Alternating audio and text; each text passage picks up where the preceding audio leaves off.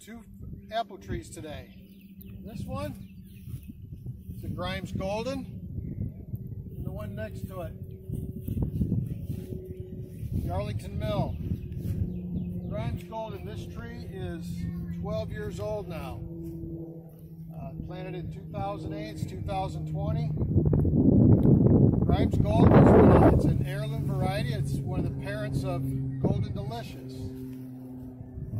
I can't tell you how many times I've given one of these and a Golden Delicious to people and tell them what it was. They have to take a bite out of each one. Which one they prefer. I don't tell them anything else. Every single time they like this one better. It's got a crispy texture, it's a little juicier, and a little bit sweeter. Most people comment on the texture. It's not as big as a Golden Delicious and not as pretty, but it's a lot better tasting. This is called a central leader. It's got a central leader going right up the middle, and we've spaced our branches out. Our scaffold branches, we've spaced them out 10 to 16 inches, going all the way up. As this tree gets older and bigger, these lower limbs will come out. We do have a deer problem here. We have lots of deer around here, so it was a challenge even getting. I grew this from a whip graft, about this big. Keeping deer out of these long enough to let them grow is a challenge. And now, as you can see, all this is what's at browsing height for deer. They don't have to reach up, they don't have to reach down. They'll just come through and they'll nip all these buds off. So as this tree gets older, we're training these branches to get higher. Ones like this will probably stay, but eventually these lower branches, they want to keep growing out. We'll eventually cut these off. This spacing here is a little crowded, but we're getting good fruit right now, so I'm going to leave that alone. So this is, again, central leader. There's also open style pruning, usually for your peaches, cherries, things like that. Your apple trees, there's a debate. 50% will say open leader or central leader, 50% will open vase shape. I'll show you an open vase. This over here is an open vase.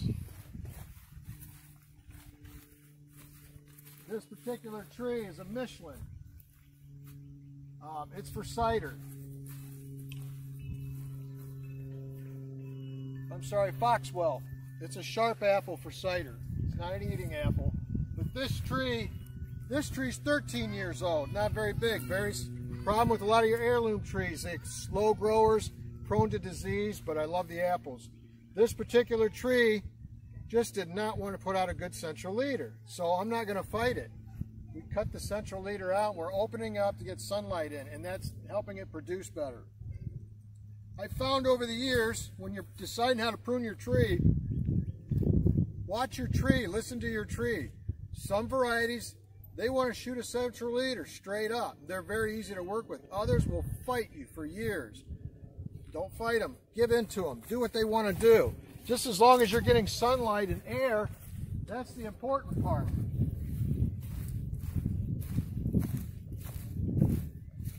This tree's about 4 years old. I wanted to train a central leader. It didn't want anything to do with it. No matter what I did, it kept putting off side branches. So I said, okay, you win. I'm going to open up the center and let you grow outwards like you want to. You're going to get all kinds of sunlight and air, and you're going to produce fruit quicker. Same thing with this one. For whatever reason, the central leader on it got very crowded and tight in the middle, and some trees are prone to sending all their scaffolds straight up like a pear tree. So the way to get rid of that is I chose this one, open vase. Now this particular tree here, this is a central leader as we're training it to go up. This is Cortland. So let's watch your trees. Don't fight it. Don't try to force them one way or the other. A lot of it depends on your area, your space too. If you got a big open space, it doesn't hurt to open up the center. They'll grow outward. If you've got a small space, keep them narrow, growing straight up. You're going to get more surface area for fruit production. So it's all up to the individual. It's all up to your particular microclimate and your situation, how much space you have. So, and sometimes it's up to the tree. First thing I like to do is get what's called water sprouts. Water sprouts are the ones that go straight up. They reach for the sky. They're called water sprouts. So I like to start in there. I just start looking at it. Anything that's pointing straight up or pointing back into the center of the tree, get rid of them first. Two things to remember. Once you make a cut, you can't put it back. But if you do make a cut you regret, the second thing to remember is something will take its place. So if you make a cut and you say, oh, I shouldn't have done that, give it a couple years. It'll fill in. But so just take a look at it, decide what you want to do. And I'm going to get all the water sprouts out right now. And anything growing, this is growing towards the center. This is growing up. We don't want those.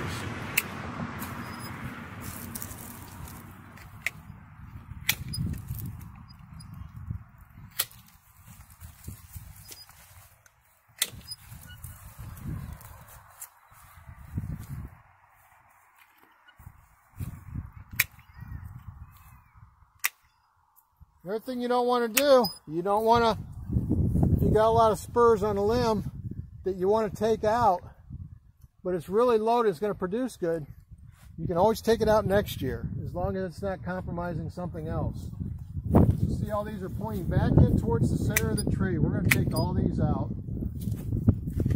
Now some people will come in here and they'll just start snipping the big branches out. I will too. I pretty much looked at this, decide what I'm going to do. But again, you don't have to be in a hurry. Just bring this stuff out. Look at it as you go. Decide what looks best, what's best for the tree. Air, sunlight. So we're going to go around, hit some more of those, and we'll start working our way. This branch here, I left a year ago because it produced some fruit. It's continuing to grow inward. We really don't need that anymore, but what I can do, I'm going to let it go probably, I'll wait till I get everything else out. I'll probably let it go one more year because we're going to get some nice apples on there yet.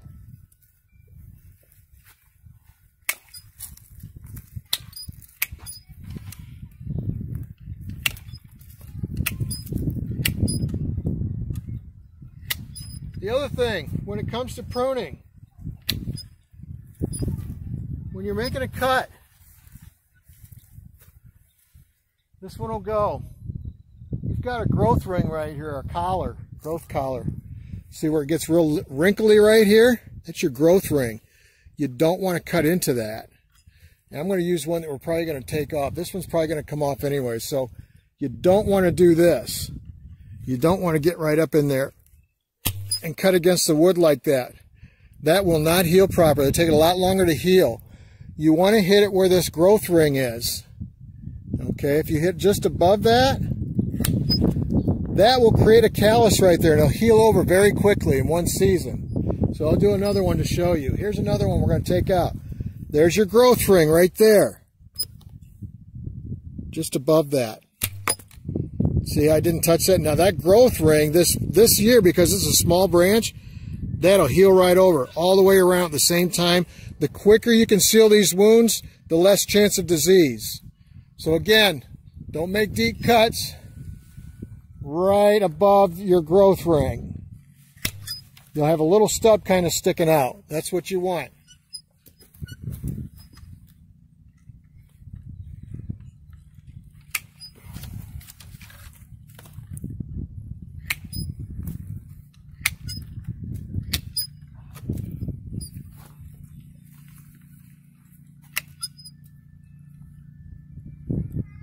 Anything going up or in, and a lot of times if you got a scaffold branch come out, anything underneath too that's going to get a lot of shade, it's not going to produce fruit and it's taking energy from the rest of the tree. This is last year's growth. This is your scion. We discussed that in another video about collecting scion wood for grafting. That was last year's growth. You don't see any blossom spurs. This is the second year's growth. This was 2 years ago. These are blossom spurs. This is the third year. You'll see more blossom spurs. Try not to break those off, and you definitely don't want to cut those. So applewood produces on second year wood, which means it takes 3 years. This was last year. This year, if we leave a terminal bud on there, it will produce spurs. the second year. This will be its second year. The third year, weather permitting, you're going to have blossoms open up. So apples produce the third year on third year wood. Just remember that. So again, when it comes to pruning, you're deciding what to take out. Here's a branch here. There's not a lot of spurs on that at all. And it's over top of this one. We want to open this canopy up a little bit here. We want sunlight and air to get down here. This has blossom spurs on it. These have blossom spurs. Okay? We want it to grow out this way and get lots of sun. So we're going to take this branch out.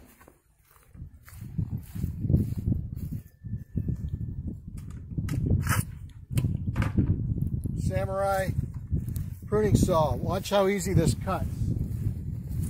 Again, here's your growth ring right here. Okay, we don't want to cut into that. We want to cut just behind it, and we want to cut back at an angle.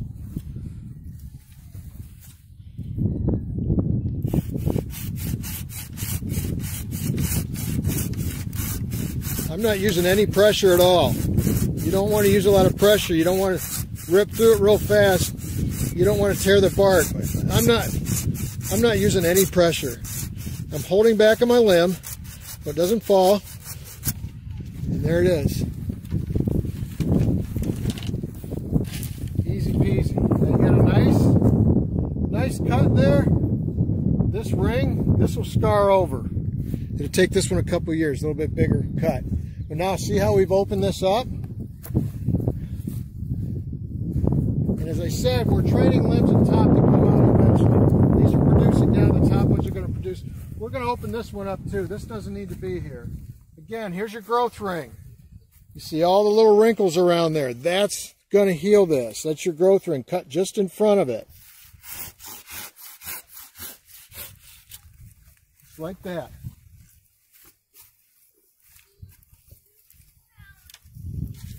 For those of you wondering about covering these wounds, you can go out and you can buy tree wound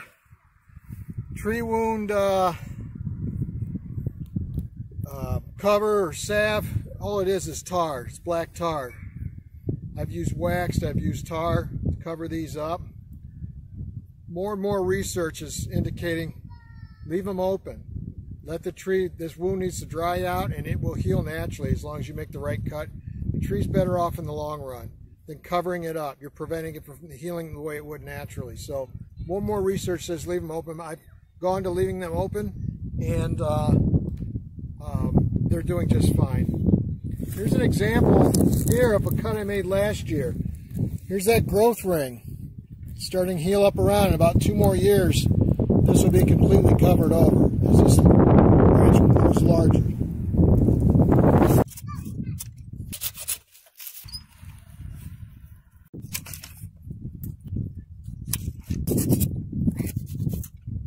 Another thing to think about when you're pruning, central leader, you want a Christmas tree shape.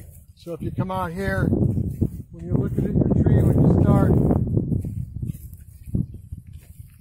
here's an example of a tree that I'm trying to train central leader. Now you can do things, you can force branches down because the more lateral your branches are, the sooner they produce fruit. You can tie string on here, a piece of twine with milk jug with water. Just tie it like that for a season.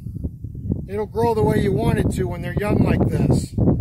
I don't mess around with it. I got too many trees. I'm not going to put jugs all over and twine and deer getting tangled up in them. So I'll let this go a couple of years. I did some grafts last year, some different varieties, but I'll probably end up cutting this out here and letting it come out in a vase shape. But if you look back here, you want your tree, when you start to prune, you want to envision a Christmas tree. You want to envision the top is small and it comes down the shape of a Christmas tree. It's going to give you the most light exposure. So you can see this one, that's what we're forming. We're forming a Christmas tree. Same thing with this tree over here. Same thing with this one. If you're going to train a small branch, scion from a year ago.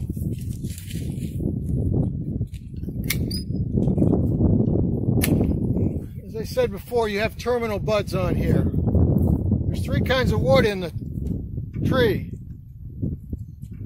There's growth wood, there's fruiting wood, and there's dormant wood. They all serve a purpose. There's a lot of hormonal activity going on in trees. This is called a terminal bud. This bud tells this branch, this tree, I've done my job. It's time to fruit. So if you leave this go for another season, that's why you see some of these have longer branches. I'm doing that intentionally. You'll get fruit a lot quicker.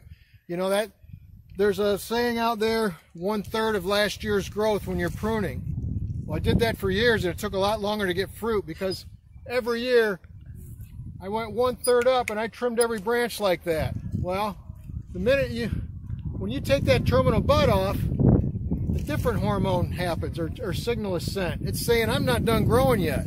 I was damaged. The hormone saying it's time to fruit never makes it to the tree. So what happens? You cut this off, it'll start sending out more branches and start growing again. So you've just slowed down and you got a much smaller area that is going to produce spurs. So I like to leave as many terminal buds on as I can. Promotes these blossom spurs. But if you are going to trim one of these, if you're going to trim one of these back, you want to do it just below or above a bud at about a 45-degree angle. Just like that. Just above the bud. You don't want to do this because what's going to happen, this is going to grow out. That's going to become dead wood there, especially on a larger branch like this one right here. That's dead wood. That's where disease gets in. So when you're doing this, don't cut in between. And it also helps in direction of your branch. If I want this branch to grow up this year, I'll prune it on top. That'll be more inclined to grow up like a water sprout. If I want it to keep coming this way, I'm going to prune it underneath. Just like that. That shoot's going to be more inclined to grow this way, straight out, rather than trying to grow up. Same thing if you're up here. If you want a branch to grow out this way, you're going to find a nice bud and cut it this way. Just like that. That'll promote to continue coming out this way.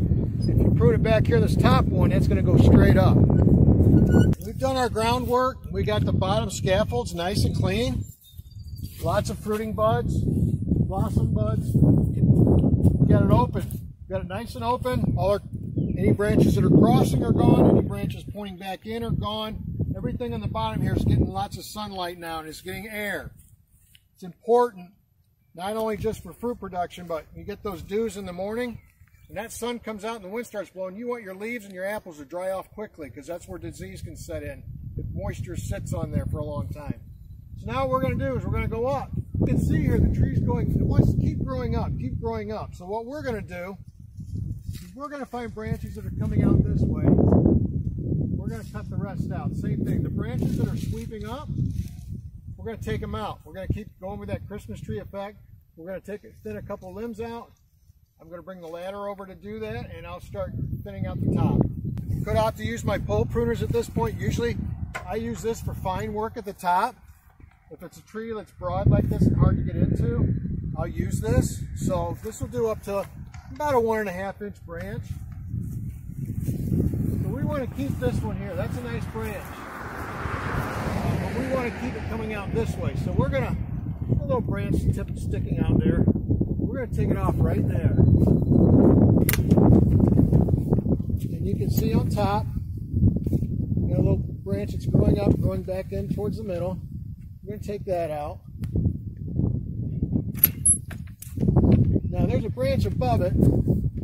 Here's one that's going to be hard to get to. If you work around the tree, you can get in there, just like that. Get it in there close. Pull that out. We don't want that one growing so close. Now this one up here doesn't really belong.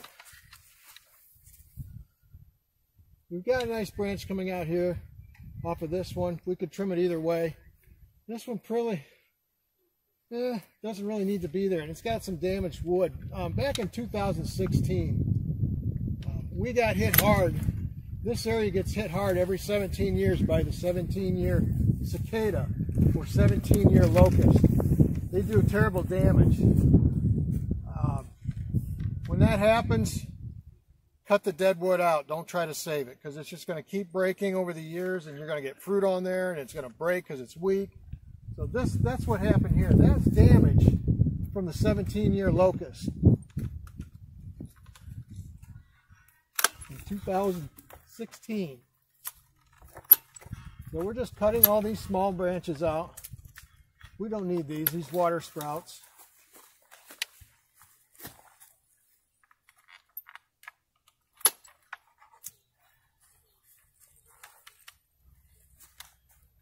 And because that does have so much damage on it, it's just not grown or produced well. You're better off to take it out. I'm taking this one out. Another one here we don't want. It's growing up. It's shading the other branches out. It's competing with them. We're taking that one out.